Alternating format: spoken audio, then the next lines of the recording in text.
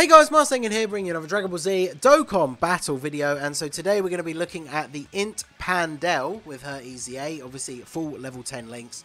Her sticker effect is probably the most disappointing one. I don't know whether it's her or Bullpan, because hers is just the hearts you can see flashing. I guess that's probably slightly better than just a couple of weird blue wispy lines like the Bullpan one, but yeah, not very good in terms of the sticker effect. She's unfortunately, like Karoli, only got 6 links, which is a little bit disappointing. I really wish they would use EZAs for these characters to give them that extra link. I don't see any reason why they can't do that, but for some reason they have not yet, and it seems like I guess they won't, but maybe one day, huh? So her super attack is the Maiden Blast Extreme. It does supreme damage to the enemy and lowers attack and defense. So that's going to be something that will be useful when we take all of these new units into Super Battle Road.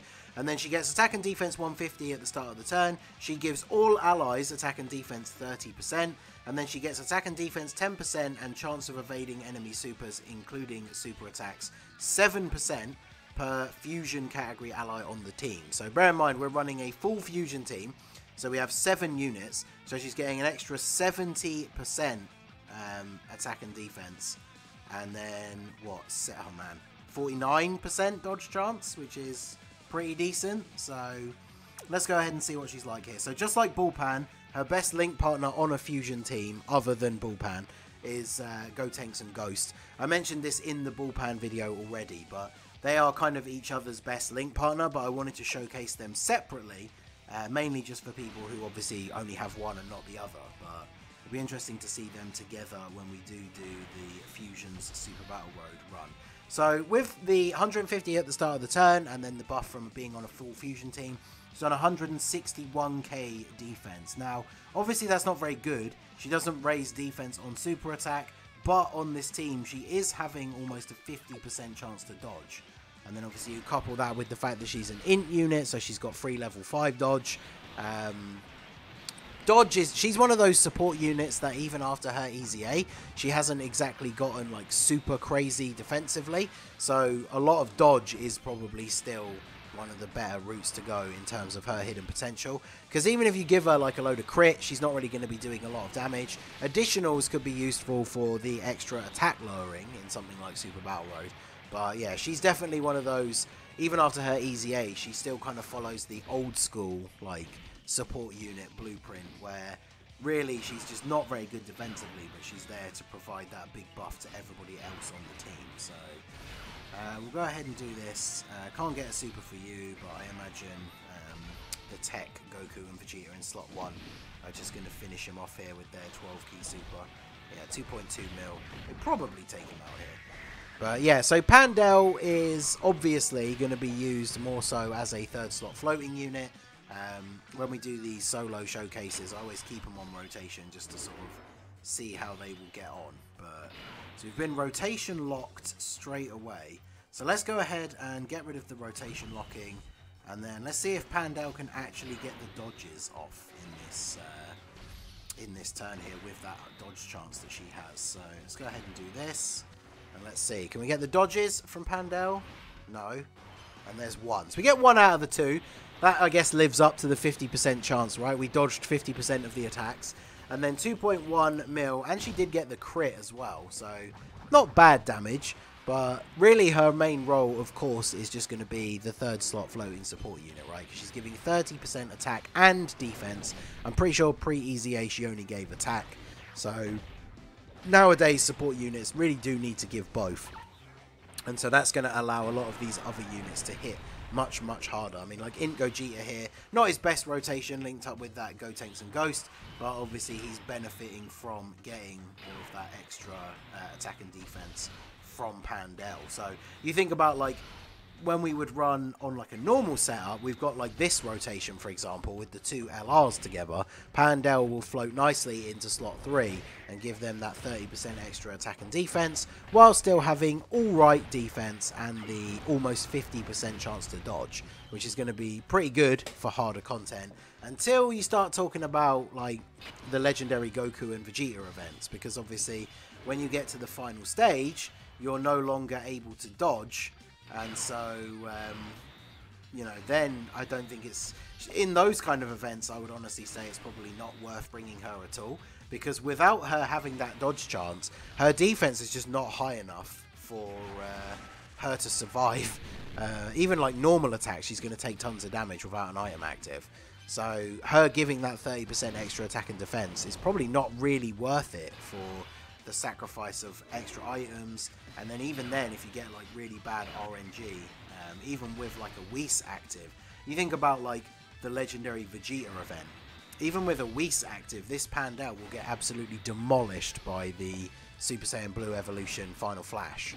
So definitely a decent unit for the Fusion team for medium difficulty content. And Super Battle Road is going to be interesting because you can dodge, she can attack lower, so that's where like additionals will come in really handy, because obviously if she can get double supers, not only is she attack lowering the enemy, because obviously you'd ideally target any enemies that are attacking her, so she's going to double attack lower the enemy, and she's got that almost 50% chance to dodge. She's providing everyone else on the rotation with support, and obviously in that kind of situation on Super Battle Road, you can just get the other 2 units on rotation to go after the units that are going to be attacking her, and try and sort of turn down the threat for her at the end of the turn a little bit. So she did dodge both the attacks at the start of this turn, so definitely a good showing from her there.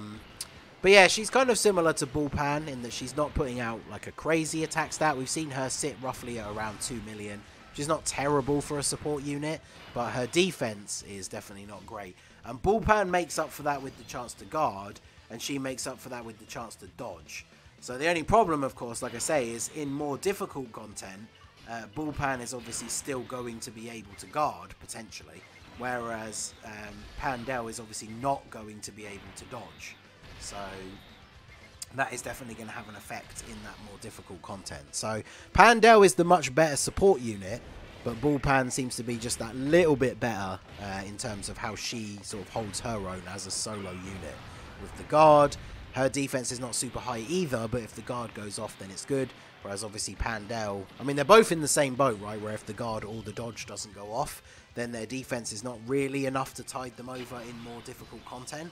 But I mean, she's doing okay, right? Like, we're getting lucky with the dodges for the most part.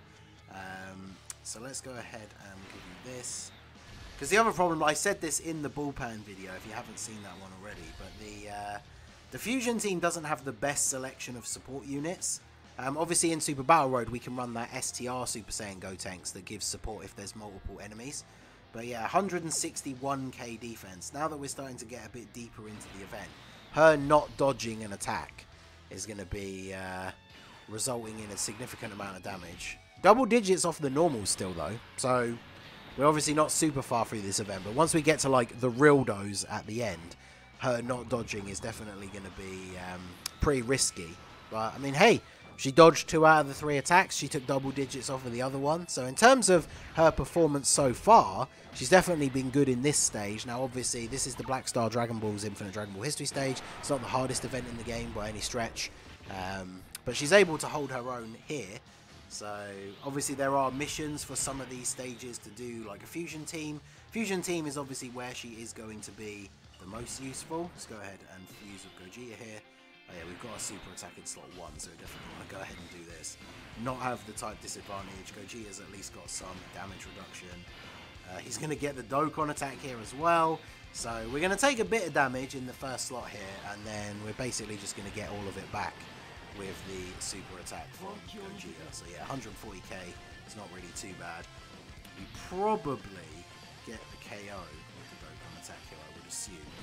Because we're effective against all types, we have the chance to crit built in, 4.1 million attack stat. Not too crazy, so obviously he's not the best link partner for these guys. At least he has Super Saiyan now, so they're sharing a few links. Super Saiyan, Fierce Battle, Legendary Power, so should be a pretty decent Dokkan attack here. We got all the nodes, so should be GG for this phase here, I think. Yeah, 6.6 million without the crit. There's the KO screen, so... Alright, we're against a tech enemy now, so the super attack is going to be in slot 1.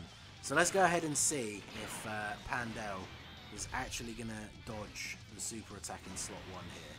So we'll grab these for you, grab these for Gotenks, and how are we looking? Come on, Pandel, are you going to deliver?